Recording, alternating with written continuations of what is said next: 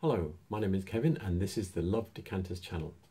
So today I'm going to show you some Riihimaki decanters. Riihimaki is a glass manufacturer from Finland, and I only have 3 decanters. So yeah, this is going to be the longest video I've done, but they are amongst my favourites. So yeah, I like all this really old stuff going back into the 18th century. But yeah, I do like a bit of modern cool glass as well, and I think Riihimaki stuff that I have counts as that. They're all designed by Nanny Still. So yeah, I will get on and show you what I have, and I will also, yes, I will be using, just to show you the reference I'm going to use, I'm going to be using the Miller's 20th Century Glass book by Andy McConnell, to show you how I know what things are. And yeah, let's get on with the video.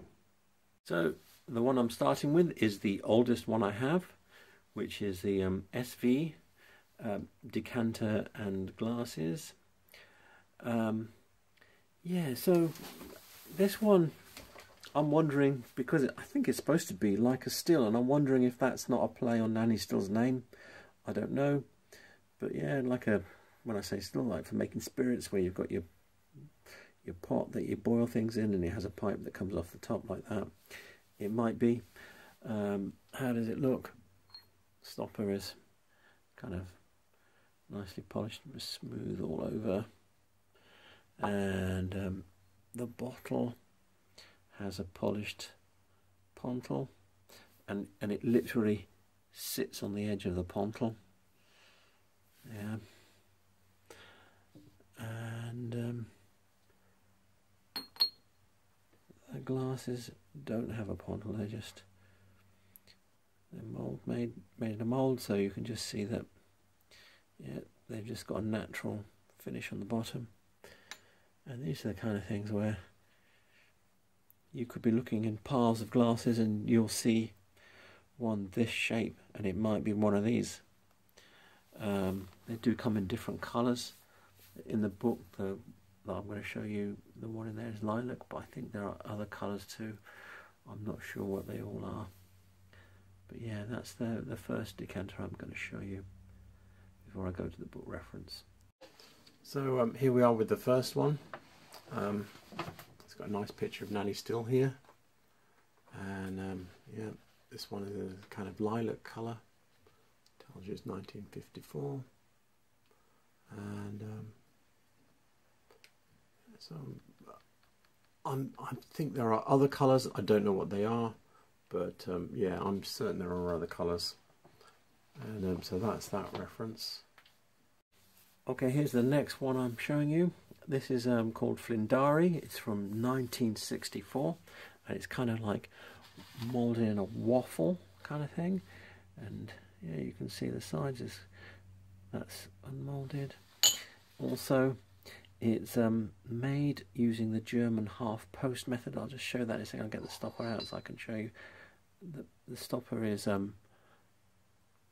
rough polished in, so that's not been at a final polish, but you can see how that is. It's quite heavy, even though it's blown. And then, yeah, so when I say the half-post method, what I mean by that is they've partially blown the bottle, and then they've dipped it back in the glass again and created 2 layers, and you can see where the second layer comes up to around the bottom of the neck. That's called the half-post method. And also you can see it has a polished pontle here. The bottom's not polished, it's just flat. Or is it? No, it's not polished, but it's not been, when I say polished, it's been left matte, the pontle, so it has been cut out. And yeah, it's got this waffle moulding. It is award winning. I'll tell you when I get the book out, I'll show you the award that it won, because it's such a mouthful. But yeah, it did win a design award in America. And yeah, no pontle on the glasses again. And it's got, you know, this waffle.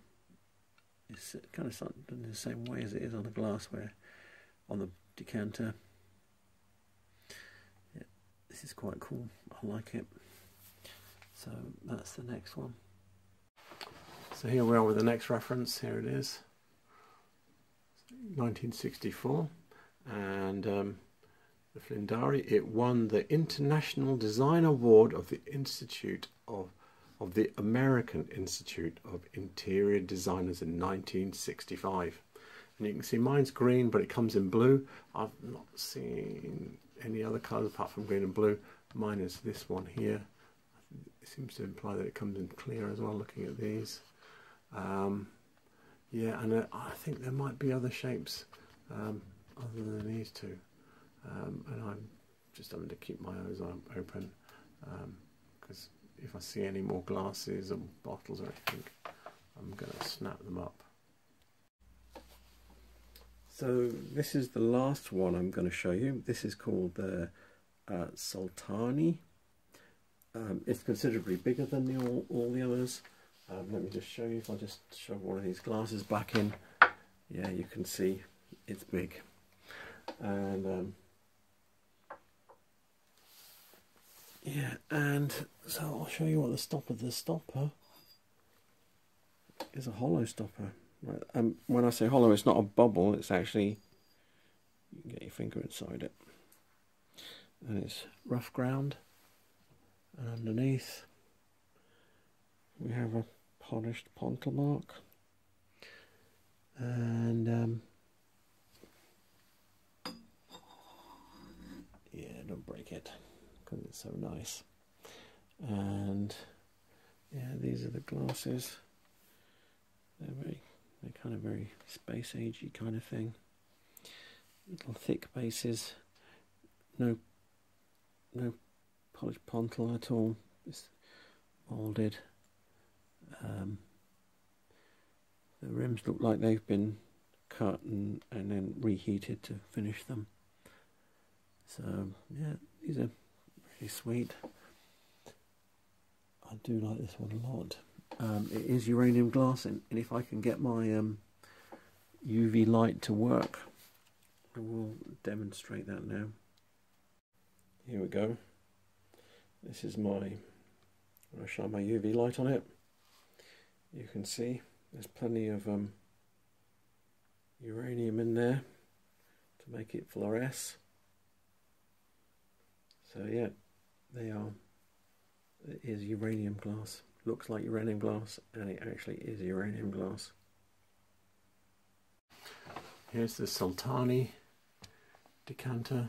Obviously mine's a different colour to this. I don't know what other colours it comes in. I think mine is cooler than the dark green one. Obviously though, a dark green one and the yellow one next to each other would look great if I could find one. Yeah, but this is particularly cool. I think a lot of people were copying bottles with this kind of top at that time as well. So I think Dartington did almost immediately about this time as well. So anyway, so that's that one.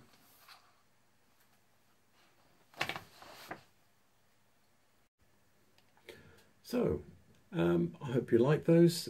I think they're really nice decanters. I love them. Their designs are so quirky. I am really a tableware collector, and I find it harder to find the Riihimaki tableware. Vases though, I see loads on my travel, loads. And in fact, if you look at the video that I posted yesterday, because I do some out and about videos, and the shopper was in, had at least 8, I think, Riihimaki vases of the sort of like chimney types with the different shapes. Yeah, so they are out there. The vases are definitely all over, and they must have been making a lot of those. But the tableware is much harder to find, and the kind of prices that I'm able to pay is even harder to find. But yeah, I'm definitely keeping my eyes out for this stuff, and it's just really hard to find. So anyway, I hope you enjoyed this quick video. If you want to see more content like this, please remember to like and subscribe. Thank you. Bye.